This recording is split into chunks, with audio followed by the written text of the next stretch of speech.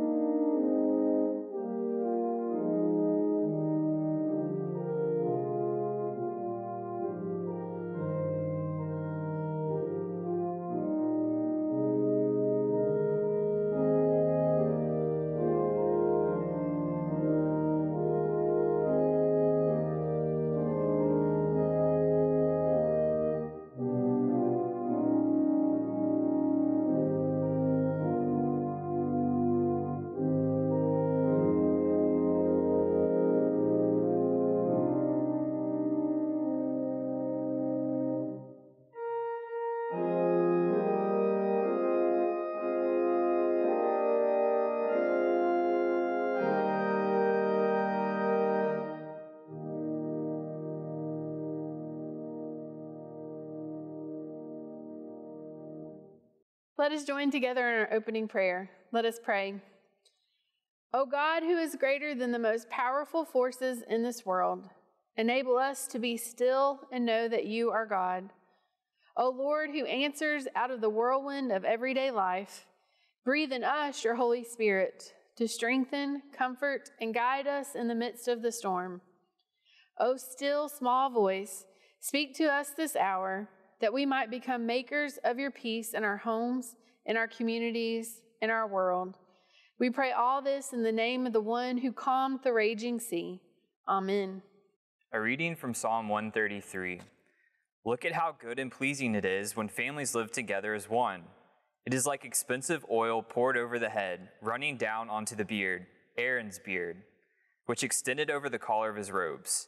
It is like the dew on Mount Hermon, streaming down onto the mountains of Zion, because it is there that the Lord has commanded the blessing, everlasting life. This is the word of God for the people of God. Thanks be to God. Good morning. I'm Amanda Thomas, the Director of Children and Youth. And today for our children's moment, I want us to think for just a little bit about how often we forget things or we forget to do things. You know, there is one thing that I am always forgetting and losing, and that is my keys. I never put them in the same place. I throw them on my desk and they get covered up with papers. I put them in my purse. I throw them on the kitchen counter or the kitchen table. And so when it's time for me to go somewhere or to need them, I'm constantly going, where are my keys? Where are my keys? And having to look around because I don't practice putting them in the same place the whole time, every time. And so a lot of people, in order to try to remember things, they'll make a list and they'll write it on a list. They'll put a piece of string around their finger or a rubber band around their wrist, and they'll look at it and it'll help them to remember, oh yeah, I'm supposed to do that, or I'm supposed to call so-and-so. And what I want us to think about is the Bible tells us that each and every day we are to praise God in all that we do. We're to love God in all that we do. And what if we did that every day? What if we really made an effort to practice that in all that we do, in how we interact, and how we treat each other, and how we think about things? What if we praised God and we loved God in all that we did? And so that's my challenge for you this week. In everything you do, in conversations you have, in the way that you interact with people, praise God, show God's love, and live into what God calls us to do as disciples of Christ. And so that's our challenge for this week. So let us pray together. Heavenly and gracious God, we pray that you would just give us the strength and the courage and help us to remember to praise you in all circumstances, to praise you and love you each and every day. In each conversation we have, in each interaction, just help us to show your love and help us to practice that in all that we do so that our lives are just wonderful examples of how great your love is. Thank you for all that you do for us. In Jesus' name we pray. Amen. Here now a reading from Romans chapter 11, selected verses. So I ask you, has God rejected his people? Absolutely not. I'm an Israelite, a descendant of Abraham from the tribe of Benjamin. God hasn't rejected his people, whom he knew in advance. God's gifts and calling can't be taken back. Once you were disobedient to God, but now you have mercy because they were disobedient. In the same way, they have also been disobedient because of the mercy that you received, so now they can receive mercy too. God has locked up all people in disobedience in order to have mercy on all of them. God's riches, wisdom, and knowledge are so deep. They are as mysterious as his judgments, and they are as hard to track as his paths. Who has known the Lord's mind? Or who has been his mentor? Or who has given him a gift and has been paid back by him? All things are from him and through him and for him. May the glory be to him forever. Amen. Let us pray. Most holy and gracious God, your word is so precious to us. There is a mystery to be unlocked within these words, and we pray now that your Holy Spirit descends upon us, opens our hearts, and unlocks that mystery and infuses us with all your love, forgiveness, and grace. And we pray this through Christ our Lord. Amen. When I was about 7 years old, I began taking piano lessons because in my family, we are a musical family and everyone played an instrument of some kind or another or sang. I was not gifted at an early age with the gift of singing, and so I learned to play the piano. I had a pretty tough piano teacher too. Laverne Bailey was very stern, but she was excellent. I learned a lot from her. My siblings took piano from her as well, but not quite as long because they just didn't want to deal with, let's just say, the teacher's wrath when things weren't going the way she thought they should go while we were learning our music. But I stuck with it because it was something important to me and something that I thought I wanted to be very perfect at doing this. I met someone the other day, though, that said they started taking piano. We were comparing our family music talents, and she said to me, I took piano lessons for about a year, and my teacher asked me to quit. And so just to know that everyone has been given some kind of talent, and some of us have been able to perfect maybe, no, not quite, but perhaps maybe practice that talent and become better at it. So for 8 years, and some of those years seemed longer than others, there were times that I just wanted to quit because I couldn't seem to get over that little hump that I was in of not progressing the way I wanted to, or I didn't want to practice. I got tired of practicing, but I took those piano lessons and I continued to drive through and practiced and practiced and practiced. As a child, I was a sleepwalker. And I have plenty of stories I could tell you about sleepwalking, and I would talk in my sleep. But on one particular night, my parents watched me leave my bedroom and walk into the living room, sit down at the piano, and begin playing Beethoven's Moonlight Sonata. And once I had played through it several times, and apparently while still asleep, had gotten it to where I was satisfied where I was at that practice level, then I got up and I went back to bed. I don't remember one bit of this, but according to them, I played it beautifully and went to bed and all was well. And it is still to this day my favorite classical piece of music. There is an importance, though, to practicing continuously. Much like Amanda shared with her children's sermon today, we need to continuously practice our praises and thanksgiving to God. And so it is important to practice any of the talents that God has given to us. I can tell you that I don't play the piano very much right now. I haven't in quite some time. I just don't take the time and don't seem to have the discipline to take the moments that each day I should take a little bit of time and practice and keep that skill up. It's so bad now that I don't think I could even hammer out chopsticks, much less Jesus Loves Me, and definitely not Moonlight Sonata. But I still have the talent. God has given me that talent. I just don't practice it very often, and I'm pretty rusty with it.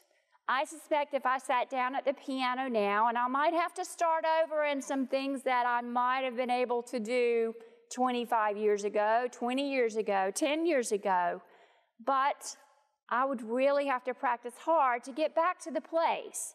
But I also think that I would remember that the great talent that God had given me was something that couldn't be taken away and will always be there.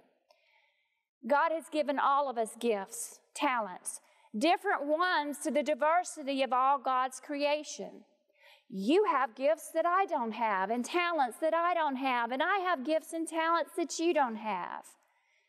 But of all of the gifts that we have been given, none of them that have been given to us by God can ever be taken away. Once given, the gifts of God are permanent and not able to be taken back. God will not take them back, and there's no way we can give them back. I hear people often say, oh, no, I'm not very good at that, when they do a marvelous job. Well, guess what? You have a talent or a gift that you just cannot give back to God. I have a family member who I call the Queen of Returns. She'll buy home decor galore, new bedding or window treatments or pictures, and even with the clothes, and before you know it, she's on the way back to the store to return whatever it is. She thought she liked it. She gets it home. She doesn't think she likes it. It doesn't work, and then she returns it.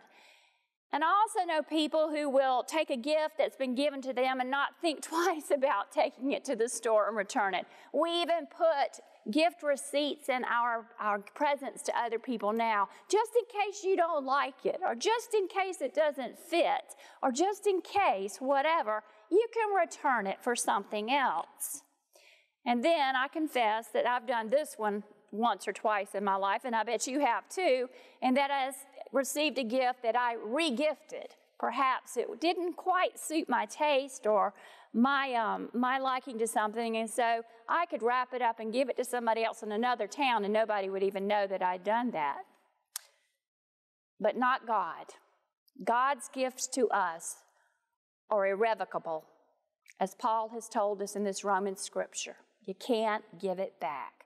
Paul understands the culture and the Jewish people with which he is writing to, and that they've lived for so long with an understanding, or I think a misunderstanding, that if God's people did not obey God, then God was going to punish them. And that all the gifts that God had given them, whether they were gifts of prosperity or peaceful living or protection, could just easily be taken away by God if we didn't do what God wanted us to do. And our human condition, especially with one another, makes us behave that way sometimes, doesn't it? Have you ever heard anyone say, and I don't mean not just at church, although it happens here too, but perhaps in any organization, well, if they are going to do it that way, then I'll just stop volunteering. Or maybe you've heard, I'll just stop giving my tithes and offerings to the church if they're going to do it this or that way, or going to be that way about it all. Or maybe even, there are plenty of other churches to go to. I'll just take my talents and my gifts and go somewhere else. It certainly seems that the stories that we find in the Bible about the ways people behave could easily earn us threats like that in the community of faith, doesn't it? And the Bible contains a variety of accounts of the way that God punishes the people who disobey, the people who don't follow the command to be the people of God. But the gifts of God cannot be taken away or given back. So irrevocable are the gifts of God that even the threat of taking them back cannot and does not happen. It's just not going to happen. God's gift to us are forever gifts and should never be taken for granted. And I'm guilty at times for taking for granted the many gifts that God has given to each and every one of us that we just can't give back. But back to the piano lessons. I had to practice, and practice a lot, in order to accomplish what Mrs. Bailey gave me to learn every week. And sometimes I just did not like to sit down at the piano and practice. But I had to practice because it is what students of God's gifts do. We practice with those gifts. And it is God's expectation that we will practice whatever gift that we've been given and use it to the glory of God. These gifts were not given for us to use just for ourselves, to keep for ourselves, but were also given to the glory of God and to be used in our community. It's the same way with athletes, gymnasts, dancers, even actors, although some people get by pretty well without having to practice too much about being an actor. But all of those have to be developed. I've often used the phrase, he's a natural at this, or she's a natural at that, when describing what appears to obviously be a talent of someone's. But even those who we see who are naturals at doing something still have to develop that talent. They have to learn the rules. They have to practice a discipline, if you will. Our gifts are the basic talents and skills and an ability to refine the basic talent, which is also our gift from God, which God is not going to take back. No matter how bad you may want to give it away or give it that, God has given you something to keep. But I also believe that there are more than three, but three that I want to talk about this morning, specific gifts that God has given to every single person. Even in our diversity and diversity of talents, there are three things that God has given to each one of us, and they are irrevocable gifts from God. They cannot be returned, and God will never take them back. But each of these three also need practice, lots of practice, intentional practice, so much practice that we become people of these gifts and not just people with these gifts. They become a part of who we are because they are already in us. First, we have all been given the gift of love. Some people, some things are difficult to love, but we have been given that gift of love to practice, to look at one another, even in our differences, even in our disagreements, even with just whatever may divide us or keep us from looking at one another as the other person with the gift of love as well, have been given that gift. And we are called by God because we know that God is love, and God has called us to love one another, to be kind to one another, to always do everything that we do in love. The greatest of all these gifts is love. It's all through the New Testament, through Jesus Christ, and that God so loved the world that He gave us His only Son. And so each and every one of us has been given that gift of love. It's in our very being. It's in our very soul. But we have to work on practicing it every day. Second, I believe that each one of us has been given the ability or the gift of the ability to forgive. And that's a tough one. Sometimes we see some things as more difficult to forgive than others. But forgiveness is something that we continue to have to practice. Sometimes it's a process because the wound from whatever has caused us to be angry or to hold a grudge or to have been wounded and need to be able to forgive or be forgiven is so deeply within us that it just takes practice and a process. Sometimes whatever has happened that we need to practice the gift of forgiveness is hard to cope with. And so it does take time, but it takes a willingness also to work on it. It takes acceptance that God has given you, that God has given me the gift of forgiveness. And nothing we do, no matter how much we beg, we will never have that gift of forgiveness taken away. And last, we have all been given the gift of grace. You know, I made a lot of mistakes playing the piano, and if I sat down right now and even tried to play chopsticks, I bet I would make some mistakes. And as tough as Mrs. Laverne Bailey was when I was taking piano lessons from her, and at times as scared as I was to walk into her studio knowing that I had not practiced, and she would be able to tell from the mistakes that I made while she was teaching the lesson, there was always grace. There was always grace to understand that I could start over again and again and again. And that even today, I could pick up that piano playing and work towards perfection again. I never got to perfection, by the way, but I'll talk about that in a minute. God's gift of grace through Jesus Christ has given us all the ability to receive God's grace. And with love and forgiveness and grace, these are gifts that all of us have and that we can practice with one another and practice for ourselves so that we become that body of Christ, that peace-filled, the peace of Christ with us, loving, forgiving community. These gifts of love, forgiveness, and grace also present us with responsibilities as disciples of Jesus Christ that at times appear to be beyond our capacity. In our culture, with the divisions that we see, with what we are going through, especially right now, individually, as a community, as the world, with the pandemic, among all of the many other things, sometimes love or forgiveness or grace seem beyond our capacity. But I would challenge us and ask, let us be kind to one another. Start every day new. Before your feet hit the floor in the morning, start every day new with a prayer of thanksgiving that you have a brand new opportunity and a gift of being able to practice love, forgiveness, and grace. Practice this. Love one another. Start each day new so that we don't miss out on the opportunity to experience within ourselves and with others the gifts of love, forgiveness, and grace. And then let us be less judgmental of one another.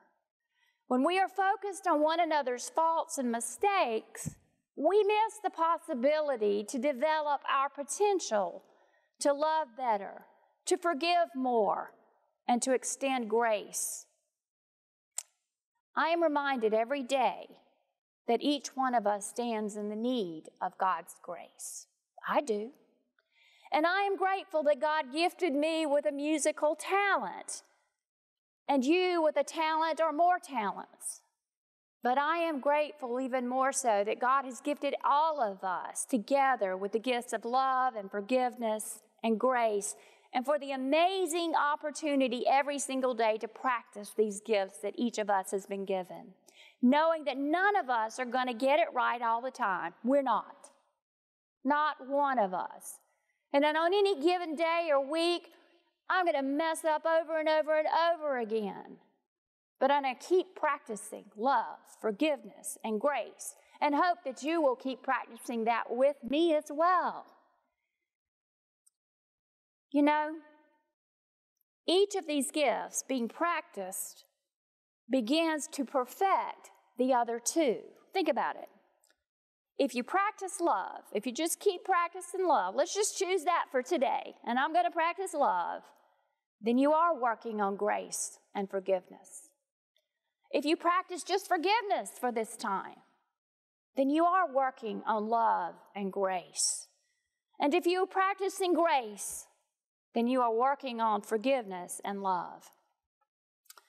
John Wesley, in his theology of grace, of the prevenient and justifying and sanctifying grace, said that we are to move towards perfection, towards that sanctification, towards that place in life where we are in union with Christ, in union with Christ's church, that we are loving and forgiving and full of grace.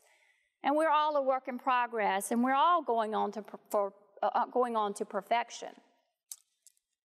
You know, for my last piano recital, I had to memorize pages and pages and pages of music. And I practiced what seemed like endless hours every day. I would practice when I got home from school. I would run that music through my head every moment I had while I was at school. And on the weekends, I would practice for hours and several times each day in preparation for that recital day. But when I stood up for the final bow after I played the last piece, I knew I had come a long way, but I also knew I still had a long way to go to be the best that I could be.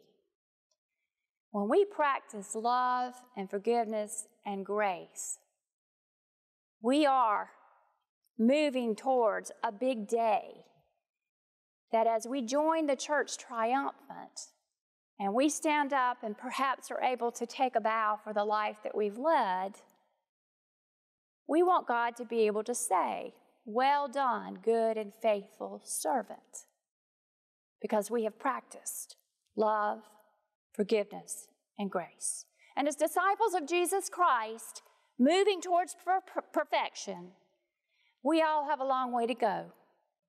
But be encouraged that each and every one of you and I have irrevocable gifts of love, forgiveness, and grace within us to greet us every morning with a fresh start and a new horizon. Back in August 1996, I took a trip to the beach. I love to go and look at the shells, and I look at the broken ones and the perfect ones.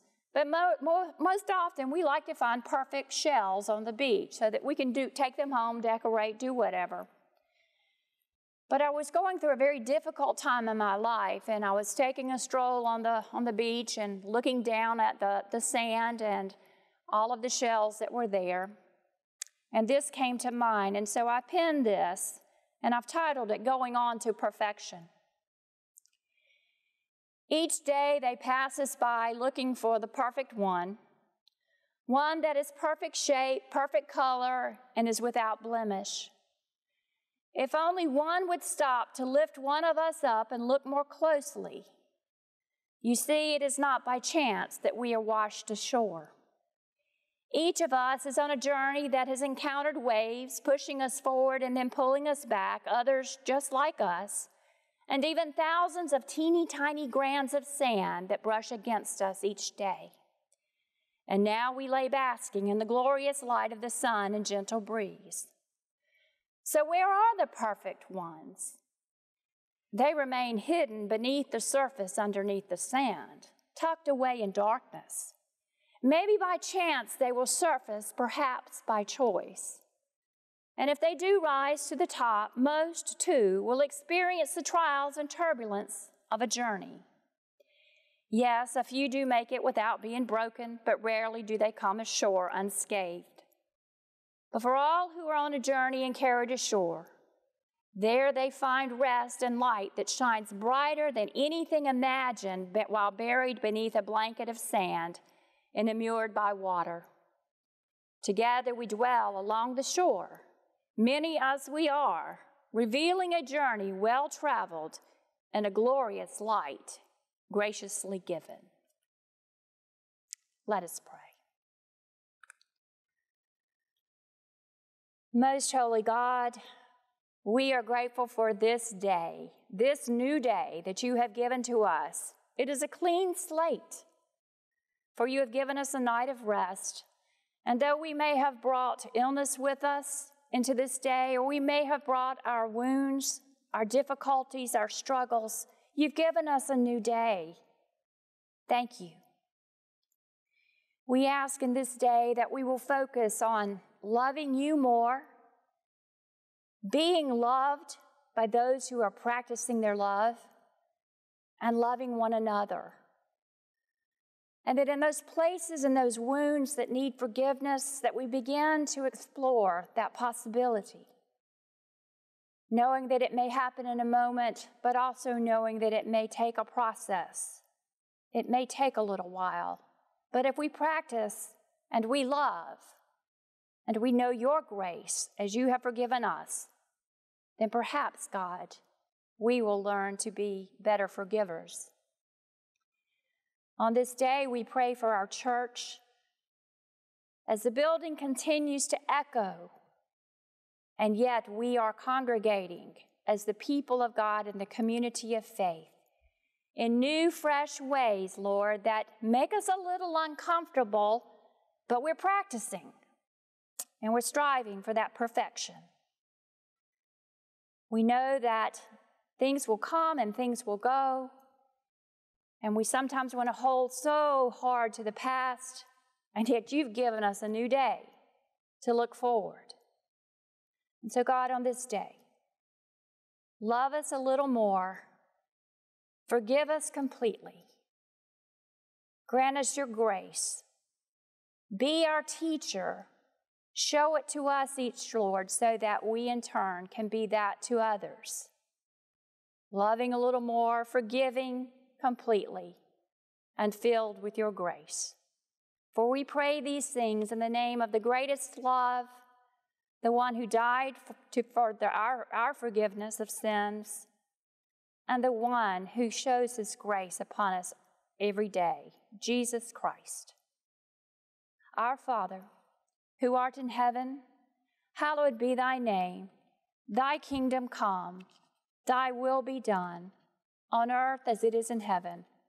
Give us this day our daily bread, and forgive us our trespasses, as we forgive those who trespass against us.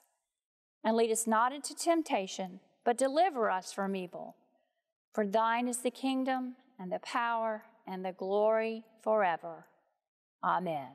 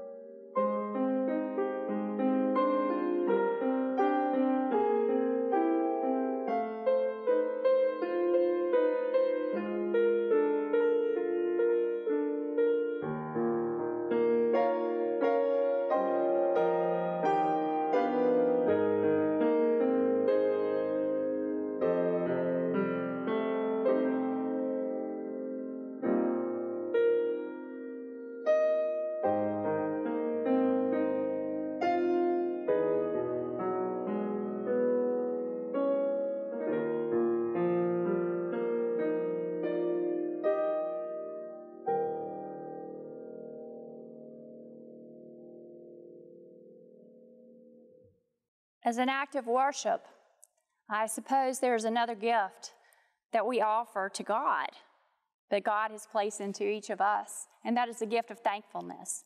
In our offering of our gifts and our tithes to God, we are saying thank you for what you are doing for us each and every day. And I personally want to say thank you to the Clemson family, to the many ways that you have been generous through this difficult time. I realize that we are on our 22nd Sunday out of the building, and yet we have remained faithful in what we believe as the community of faith in giving thanks to God. I pray for your generosity as we continue the mission and ministry to make disciples of Jesus Christ for the transformation of the world. Receive this benediction. Go in peace, and may the grace of Jesus Christ, the love of God, and the fellowship of the Holy Spirit be with you and remain with you always. Amen.